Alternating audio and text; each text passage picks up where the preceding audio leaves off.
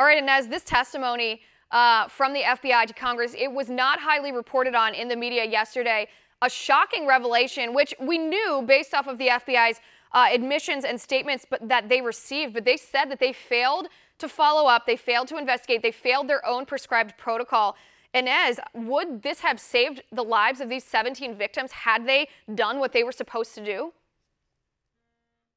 Look, it's hard to know in a hypothetical, but it's definitely true that the FBI really failed under its own protocols on this case, right? So you mentioned they had put two and two together. They had this YouTube comment under Nikolas Cruz's name that had been reported back in late 2017.